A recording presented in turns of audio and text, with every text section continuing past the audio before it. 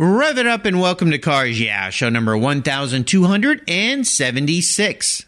If we want to focus and apply our focus, we can do or launch ourselves into any type of automotive or other significant activity on the planet. This is Cars Yeah, where you'll enjoy interviews with inspiring automotive enthusiasts. Mark Green is here to provide you with a fuel injection of automotive inspiration. So get in, sit down, buckle up, and get ready for a wild ride here on Cars Yeah.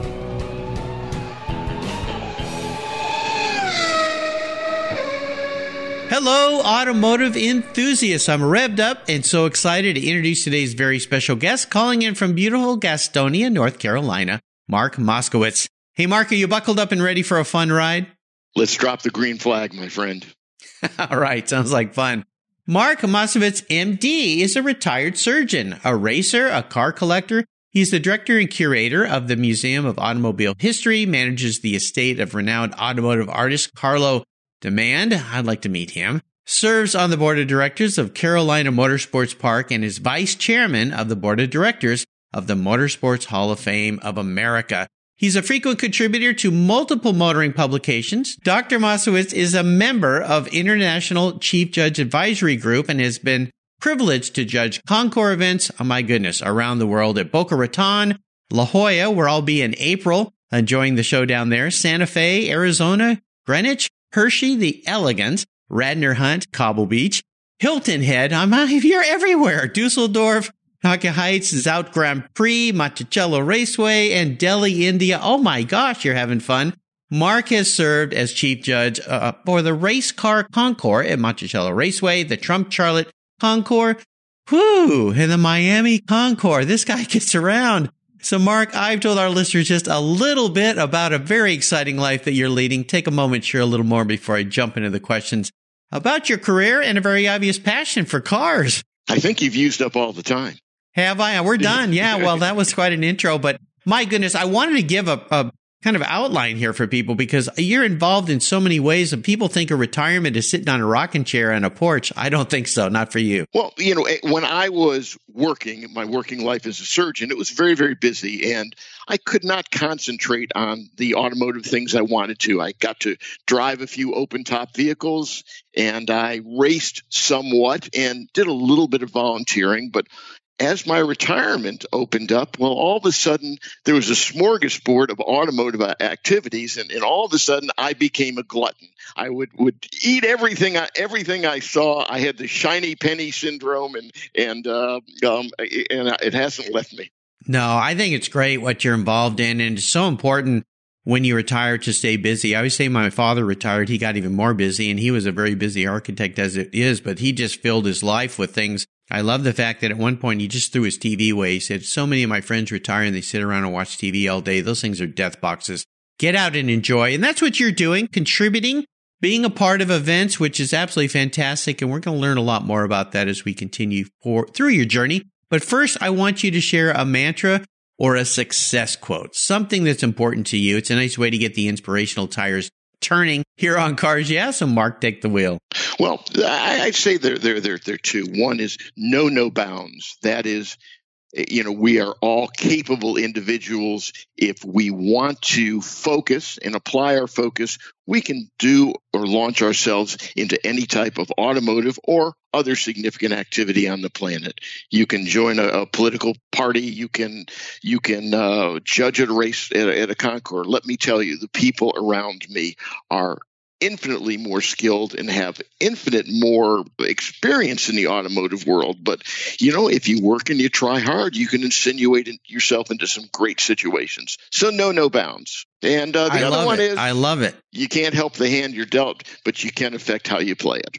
So whatever the situation is, however bad, there's a way out. There's a way to deal with it. And I believe that we will be known by how we deal with those things. Absolutely. And I'm going to add to that, when in need, reach out to those around you who can help, because most people are very happy to help. A lot of people are a little nervous about asking for that help.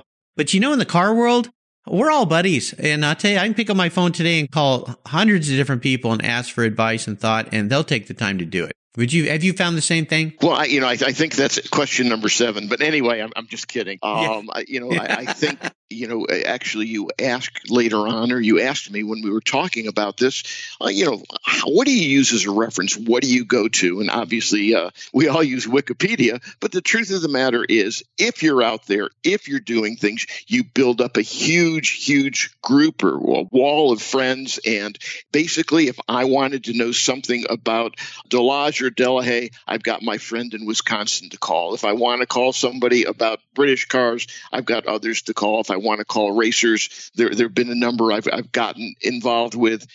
And everybody is so receptive. It's just truly amazing. It's a great hobby. It is, absolutely. Well, let's talk about a story that instigated your personal passion for cars. Is there a pivotal moment in your life when you knew, I'm a car guy?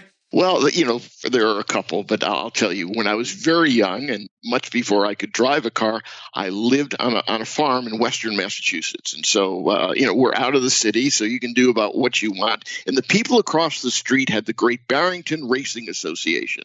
And these were a group not of just mechanics, but they were professionals. They were doctors, they were lawyers, and they had found a way to make stock car racing profitable. They would build dirt track stock cars and race at Lebanon Valley Speedway, which on Saturday nights had a purse of $500 to win. 1963 we're talking about. And on Sunday night, good money. Sunday night in open competition, $1,000 to $2,000 to win. Now, every night I'd hear that engine rev up till very late hours. I was drawn to it like a magnet. About all I could really do is scrape some insulation across from the inside of a car or maybe carry some parts. But I felt I was involved and I was having a great time. And of course, then we live there and we are less than 20 miles from Lime Rock, less than 20 miles from Lotus East. I mean, it is a real car center. I had a great time. Yeah, sounds like fun. There's another piece to this, is if there's a kid on your street that loves cars and you're into cars, invite him over, show him your car, let him sit in it, take him for a ride, take him to a car show, take him to a race, get him involved. You may spark some energy there like your neighbor did for you that lasts a lifetime. Wise words. And I would say, if you look at the people who are pushing our hobby, they're saying the same things. Yeah, absolutely. Especially Concours events with these old cars. I've been taking my son to Pebble Beach. He's 25 now. He started going when he was about 7 or 8 years old. So he's even got to ride onto the lawn in some people's cars that he's met out there in the old polo field when they were detailing, getting the cars ready. He went up and talked to him and said, hey, you want to ride in? I think the first one was a Jaguar D-Type. And I'm like, I haven't even been able to ride into the lawn at Pebble. So how'd you pull that off, kiddo? Because, Dad, it's what you told me. Just go and talk to people. Ask them about their cars, and they'll tell you a lot of stuff. So the way to do it. Most collectors nowadays realize this importance. And in their cars, they'll sit kids down on the seats of their cars. So let them steer the car and enjoy the car and sample the car. I really think the hobby's opening up to that. Yeah, it's wonderful. Let's take a look at some of the many roads you've driven down, talk about a big challenge or a big failure. And the reason I bring this up is not so much to drum up old, dreary thoughts, but more so to inspire others that there are learning lessons in these situations and there's ways out of them. So kind of walk us through one of those in your life and tell us how that experience helped you gain even more momentum as you move forward in your career, your business, and your life. My challenges were much more in my profession than they were in the car world. Remember, it's fun for me. Nobody dies at a car show. I like to say. Well, hopefully not. No, that would be a bad thing. And so, I'll tell you more a life lesson that was gained in the car world. And I first started racing Legends when they came out. Maybe I went to the second or third race. It was located in Charlotte. They were built by Humpy Wheeler and Elliott Forbes Robinson, and it caught on very quickly. And I had chassis number 17. They were certainly still being developed. And my engine was a Kawasaki. At that point, it was open. Anybody could have any engine. And I quickly launched that Kawasaki engine and needed a replacement. And I looked around and one of my neighbors built and raced motorcycles. And he convinced me nothing is better than the Suzuki GSXR. I got one, plopped it right in there. And oh my God, I was fast. And on the 300 plus feet straightaways at Charlotte Motor Speedway, I could gain 2 car lengths on people. It was absolutely amazing. But I couldn't quite make my car turn left well. I didn't have those skills. And so the guy who was building the fastest cars there came up to me and said, your car's really fast. I really want to work on your car. And I said, well, I really like to learn it myself. I want to experiment. I want to do things and things like that. Should have taken the help. I probably lagged a year or two by not taking his help. I probably missed a lot of great races and great successes that I would have had. So if there's an expert out there and he's proven himself, avail yourself of expertise. And I think that's a life lesson. A lot of people have very special skills. They're worth the money for it. They're worth the time for it. And you can't bust your way through everything as quickly as a specialist can help you. Yeah, well said. When somebody puts their hands out and offers you something, grab that hand and take it. Most definitely. And, the other one comes to mind, my mom used to teach me, and probably your mom taught you, is we are the culmination of the people we surround ourselves with. So surround yourself with people who are smarter than you, because you can learn an awful lot versus someone that's dumber than you. And so that you shine. You're not going to learn much from that person for sure. Racing legends. Now, that is a very cool part of racing. Explain to our listeners who might not understand what legends racing is, what that's all about. What is it? Legends cars are literally the most popular form of racing in the world in terms of the numbers of cars sold. I believe it approximates 7,000 now. They started back, as I said, in the late 80s, early 90s at Charlotte Motor Speedway. They are 5/8 the size of a cup car. They have about a 70-inch wheelbase. And at this point, the formula is very standardized. We're using Yamaha engines up until very recently. They're standard 4-cylinder 1250 cc's. They've now come up with a newer Yamaha 3-cylinder engine with its water-cooled, and that will be the formula. When you think about it, virtually everybody who is, well, not everybody, but most everybody who's at the top of NASCAR today has been on that Charlotte track turning left. And I've been on the track simultaneously with everybody from Joey Logano to Kyle Busch to Kenny Schrader to Dick Trickle at one point, Jeff Gordon. All of these guys I've been privileged to be on the track with because at some point or another, they had their hands in a legend car. Yeah, it's absolutely fantastic. Oh, man, talk about having fun. I'm trying to remember who it was that quoted that famous, I got halfway through the turn and ran out of talent, when you're talking about learning how to turn left there. I don't know if it was AJ Foyt or somebody. I've got a listener who will probably email me in and tell me who said that. But yeah, I've used that phrase a couple times on the racetrack and in some other places in my life. Yeah, I got halfway through that experience and ran out of talent. Well, my experiences with AJ Foyt suggest that he's never said that. Okay. Yeah. Well, sorry, AJ. I want to put those words in your mouth, especially not you. No, he would rough me up a little bit, I think. So won a couple Daytona 500s and maybe 4 Indies. Yeah, maybe. Yeah. He's been there, done that. Well, let's have a little bit of fun and talk about your very first special vehicle.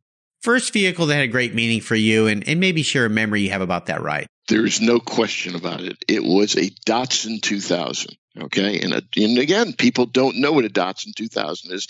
It is a roadster that was built by Datsun before the 240Z. As a matter of fact, it was the sports car that immediately preceded that. It had a buckboard ride, but it had a very sprightly 135 horsepower engine with dual SUs, really just fast. You could up it with a Solexes and a cam to 150 horsepower. And at that same time, Bob Sharp on the East Coast and BRE, Brock Racing Enterprises, on the West Coast had adopted Datsuns as their platform. They would come to the races with gigantic tow, trailer trucks, with 4 cars in them, just like Bob Tullius did, and so Datsuns were glorious. And let me tell you, it was fast. Yes, I top-ended an E-Jag on the Massachusetts Turnpike one night. It was just amazing. I don't do this at home, children. No. Don't listen to the doctor's advice in this case. Definitely don't. But, that car, I think they were made between 61 and 70. And the guy across the street when I was growing up down in Southern California had one. I remember it was kind of a off yellow color, and he'd give me rides in that thing. Of course, sunny Southern California, every day spectacular, right? But I always loved the looks of that. It just had a very unique look. And there was a local car show here last summer here in Gig Harbor where there's a whole row of them I've never seen. There must have been 20 of them. Like, I know there was 20 of them left here in Gig Harbor. What fun. Marvelous car. It didn't. Its only problem, the reason it left was I was in school in Boston and I could never get a battery in it strong enough to turn it over in the winter. I had to put a dipstick on an extension cord in the oil in order to start it every morning. So, oh my gosh. And so that would make the oil warm enough. And so even with a new battery, I could turn it over. So anyway, it became impractical. That's hilarious. I love it. Well, how about seller's remorse? Is there a vehicle you've let go that you really wish you still had? I've been happy with everything I've sold. It's been time to move on to something more fun or a different experience every time. Now, the ones that I didn't buy are the killers. Oh, yeah, I've got a couple millions of great cars that were just sitting there easily. And one that just will tear your soul up was sometime in the late 80s. It was a Friday afternoon and I had operated on a lady for hemorrhoids. As a matter of fact, it was the end of the day, the last case. And so I was able to sit with her husband and talk a little bit about it. And he was obviously a car guy. And he said, well, I sell Ferraris. And he showed up with two 12-cylinder Ferrari convertibles from the 60s that he wanted $50,000 for the pair of them. Okay. For the pair. For the pair. And so he just said, well, I really like you to have a Ferrari. And he gave me a 308 GTS for the weekend. And, I went all over North Carolina in it. And I was hooked, but I was practical. Bad to be practical. Yeah. Well, we all make those practical choices at certain times in our lives. So, absolutely. Missed opportunities. Well, you can't look back. They were what they were. And at the time, you were in the right place. And you made the right decision for that moment. Maybe not for the future. Yeah, there's some stock opportunities way back when we all wish we'd invested in. We could buy any Ferrari we want today. So that's okay. Well, let's move on from that. I want you to share your exciting life. I mean, you go everywhere. You're having so much fun. You're all over the place. I'd love for you to share with our listeners, what has you excited and fired up today about this new year here? Oh boy. I mean, there are too many things. So stop me when I get old. I just came back from attending the induction ceremony of the Motorsports Hall of Fame. The Motorsports Hall of Fame originated in Detroit about 31 years ago. We were there for a quarter of a century.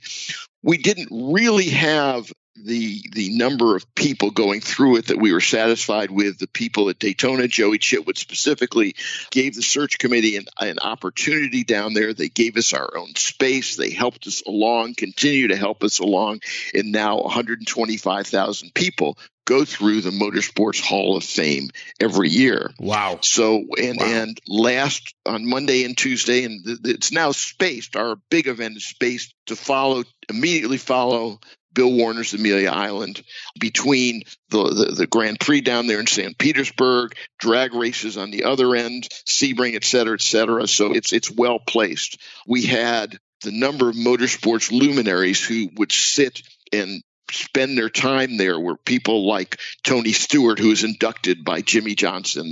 Dario Franchitti was ever present for a couple days. He was inducted by Scott Dixon. Even Linda Vaughn was there, being inducted for an at-large member by Don the Snake Prudhomme. And we had the head of Formula One that addressed us. So you're able to get, the truth of the matter is, every single boyhood hero I've gotten to meet. So it's been pretty cool.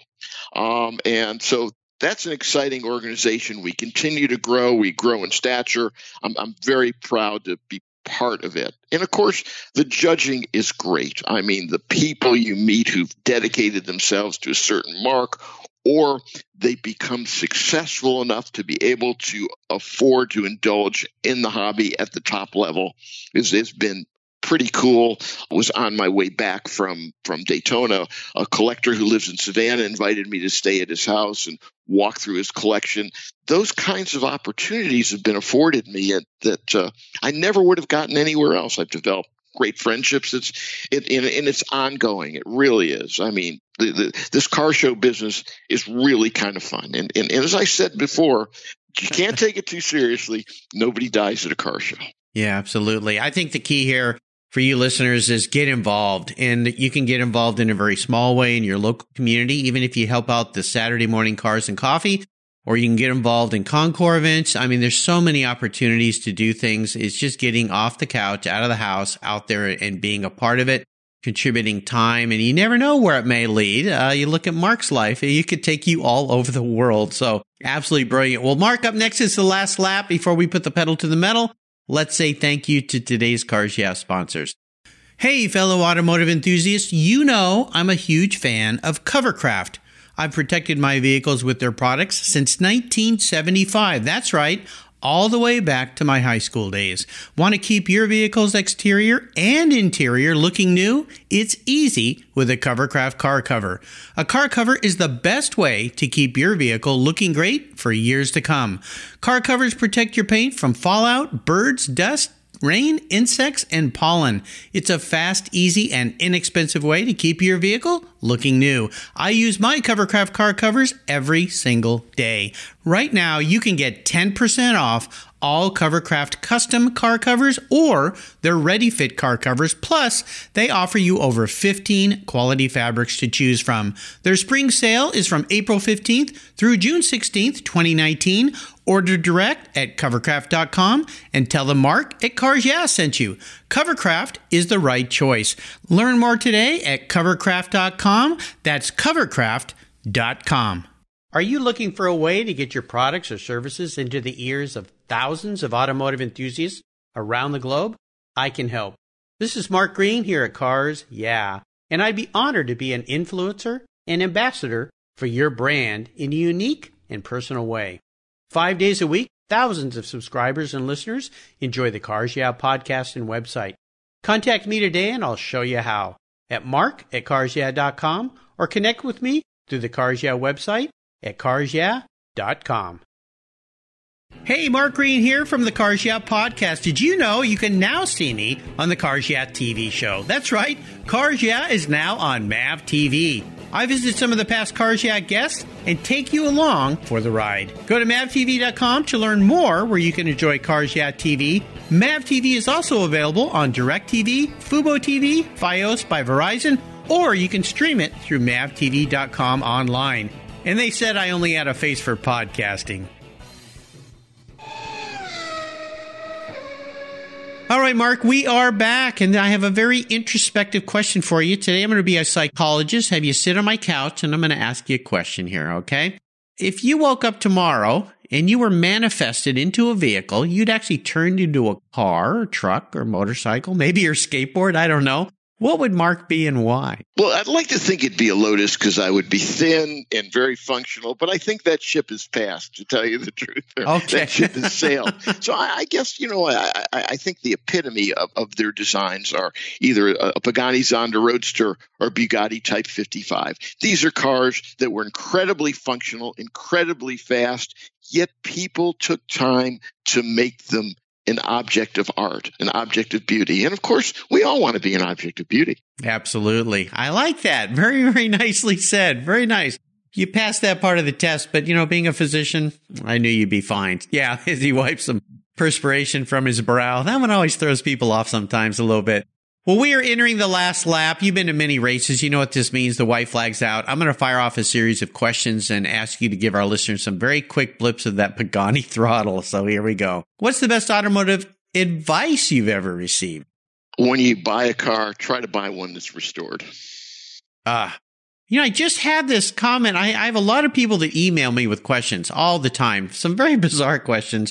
And this guy sent me this he wrote a whole book about this car he wants to restore and all this stuff. And I just answered, go find one someone else dumped all their money into. The best one you can afford. Don't go through this process. Agree totally. Yeah. The best one you can afford is exactly the right question. And as we said before, don't forget to ask a specialist to help you vet it. Yeah. That's a great comment. I just finished shooting another episode of the Cars Yeah TV show at John Wilhoit's shop in Long Beach. He restores beautiful old Porsche 356s and old Porsche 911s and 912s. And, if you don't want to go through the process or you can't afford hiring John to restore a car for you, he's always got cars for sale. He knows about cars. So call restorers and say, hey, I'm looking for this. Do you know one? Because people that have a lot of cars, they kind of rifle through them. They get a little bored or tired. They let them go. They move on to the other ones. So let the mega rich guys restore all the great cars. and you can pick up the pieces behind because there's some really nice ones out there. Would you share one of your personal habits you believe has contributed to your many successes over the years? I know no brick walls. No bounds. I think I heard that earlier in our talk. Yeah. Just reach high, reach far, set the bar high, and just say, I can do that. Absolutely, I can do it. Now, how about a resource? There are incredible resources these days. You work in and amongst many of them. Is there one in particular you'd like to share? I'm going to share with you a few. Number one, don't forget my column at conceptcars.com, Driving Impressions, if you want to learn about new cars. In all seriousness, I think I emphasized it before. The group of friends, the group of acquaintances you make in this hobby are wide open resources, and the vast majority can be counted on for the truth. Yeah, it's the people. It really is. It always comes back to the people. Every time I go to a big concours event, it's almost more of a family reunion than it is a car show because you run into so many people that you know. If I could wave my magic wand and arrange for you to sit down and have a drink with anyone in the automotive industry, living or deceased, who would that be? Yeah, you're down to two again. Can't make up my mind. Number one, certainly Jim Clark. Okay.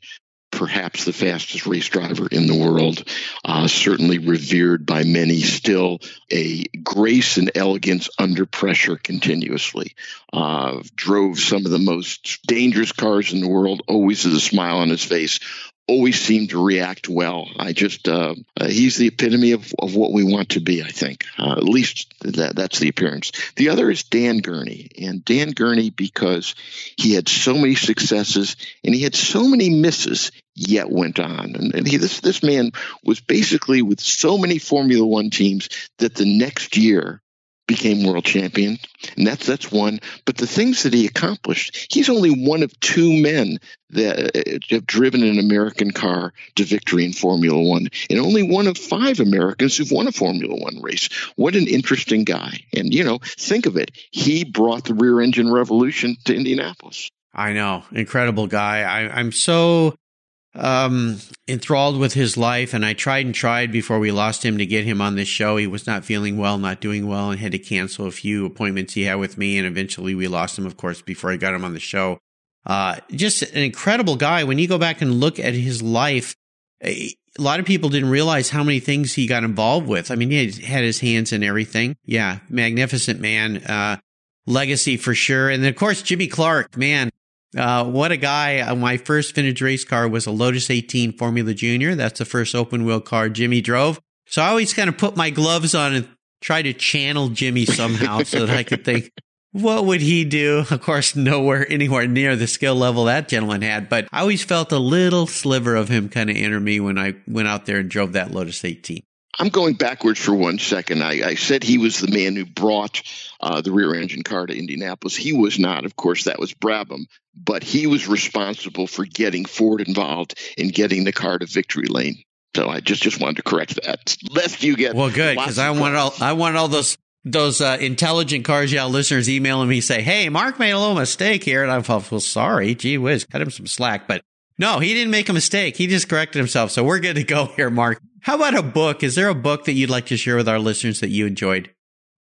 Again, we'll give you a couple. One is the one that The Last Lecture by Paulson, a man facing his death, a man who's a virtual reality expert, popular professor, and the thoughts that he puts in there are things that we can all live by. And I recommend it to anybody and everybody if you ever get a chance. And we're talking about car books. You need a car book or two. I think probably what enchanted me with the era was a book called The Cruel Sport by Robert Daly.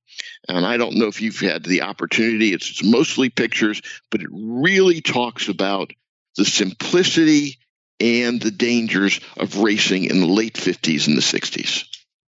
Love that book. Yeah, magnificent book. Yeah, it's great. Sits on my shelf. But The Last Lecture, I'm going to get my hands on that. That sounds very interesting. I've not read that book, so you encouraged me to add another one to my repertoire. I can learn a little bit from that. I have no doubt. Sounds fantastic. I'll remind our listeners that you can find all these great resources Mark's been so kind to share with us today on his very own Cars Yeah show notes page. Just go to carsyeah.com, type in Mark Moskowitz, Moskowitz, and that page will pop right up. And there's a great place on the Cars Yeah website called Guest Recommended Books, where there's Way over 1,000 books listed there now. Just go check on that little menu bar under resources on the Cars Yeah website. And I made it really easy for you. Quick clicks to buy. So check it out. All right, Mark, we are up to the checkered flag, something you've seen many times in your life. But this last question can be a bit of a doozy. Today, I'm going to buy you any cool collector car on the planet. Doesn't matter who owns it or where it is. I'm going to acquire it, park it in your garage. But there's a couple rules to this little game to make it a little more interesting. One is, it's the only collector car you can have, so you need to choose wisely. Secondly, no garage queens or dust collectors here. I want you to drive it. I want you to use it. And last but not least, the kicker, you can't sell it to buy a bunch of other cars with. So that little trick is off the table. What can I buy you today, Mark? Well, I'm still stuck in that Bugatti Type 55. I mean, racing engine, the absolute styling by a styling master, open top, of course, or most of them were actually limited number and sheer beauty in motion. Well, you picked a gorgeous car. I mean, it's just, and Bugatti, have you been, I'm sure you've probably been to the Champ Museum in France. I have not. All the Bugattis. I have not. Oh, we got to go. I got to take you there. I mean, yeah, let's go. You got to go because it's absolutely brilliant. I haven't been there in a long time. I'm sure it's changed a lot since I was there. I was there back in 1996. I was there in Europe for business and I had to be close and I got to go over here and check this out. It's incredible. But the Type 55, that's a really stunning car. And I've seen a lot of them on lawns at Cobble Beach. And I've always thought, man, what is that like to drive? Have you ever had the pleasure of driving or being driven in one of those? Being driven, yes. Driving, no.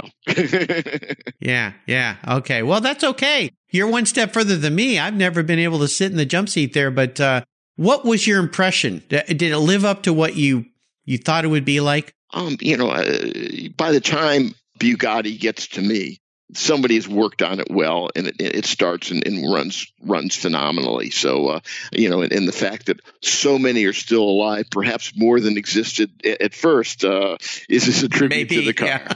I had a guest on the show where they build replicas down in South America. You may have heard those cars, Persang. Yeah.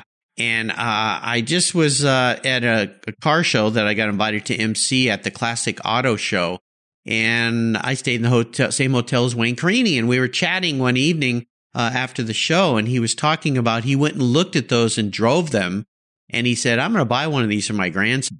And now his grandson, I think, is 3 years old. So maybe it might be for Wayne a little bit before he hands it off to his grandson. But he said that car, you can take any original part for that car and put it on this car, and they're all interchangeable. And I've seen some of those cars. In fact, I want to go do a Cars Yeah TV show at that facility because it's just brilliant. But Bugatti, Torre Bugatti, that guy, yeah, he was an artisan. He was a creator. He did some neat stuff. Well, listen, I'll get busy on this. This isn't going to be cheap for me, is it? I think these things have a couple zeros past the numbers part with the decimal point way to the right. But that's okay. For you, Mark, I think we need to put you in the driver's seat. I think you get out and have some fun with this thing. You have taken me on an awesome ride today, and our listeners. I want to thank you for sharing your incredible journey, incredible life that you've created after retiring from being a surgeon. And thanks for your service as being a surgeon and helping so many people in your career. It's wonderful. Would you offer us a parting piece of wisdom or guidance before you roll off into the sunset in that Bugatti Type 55?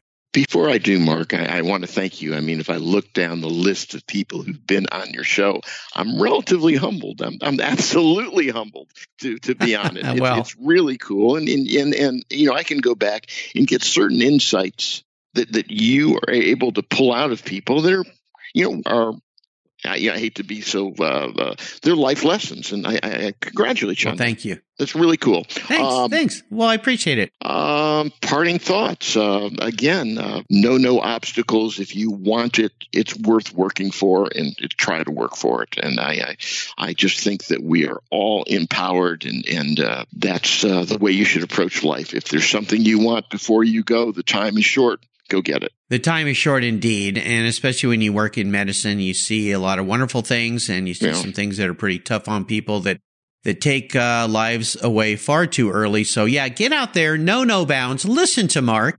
And I appreciate your kind words. Yeah, my goal here is inspiring automotive enthusiasts. That's my mantra. And you definitely are an inspiring automotive enthusiast. Is there a way for people to follow along with what you're doing in your world? Do you have a website or anything? You active on social media? Oh my gosh, several places. One, of course, I encourage everybody to go to mshf.com, the Motorsports Hall of Fame, and of course, conceptcars.com, driving impressions, and my own Facebook page, Mark Moskowitz, which basically only deals with car stuff. Only deals with the great cars that I come across, the great people in the car world that I come across. You probably won't find anything other than that. Well, I do the same thing. We'll leave all the politics and goofiness off the plate and just stick with cars here and have fun with cars and enjoy cars. So, listeners, again, you can find everything Mark has shared on the show notes page. Follow along with what this guy's doing. Be inspired by him. Get out there today. Do something. No bounds.